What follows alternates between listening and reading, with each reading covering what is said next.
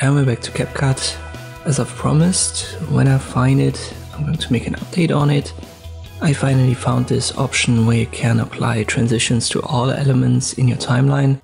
At first we've got our images here, and you can see they're 5 seconds long, which is by default. You can change that under Menu, Settings, and Edit.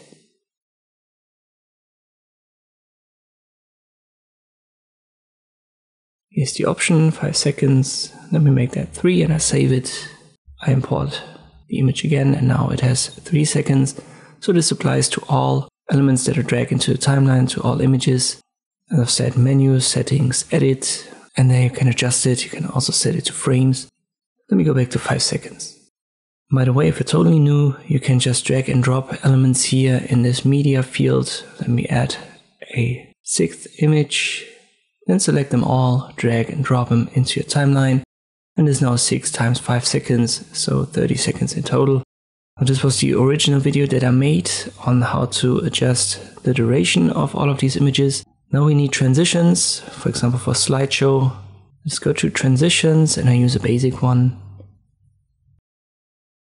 Maybe a wipe left. Let me just download it. If you now click on the plus sign, it will be applied, but only to the first transition. So the first 2 images now have this swipe left. And I finally found the option where you can apply it to all transitions. So if you have a very big slideshow, you don't have to drag and drop it on each transition.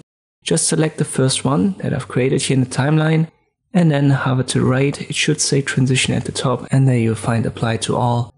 Left click on it and you can see now we've got it added to every image here. So it's actually quite simple. But I overlooked this function a couple of times, but I finally found it.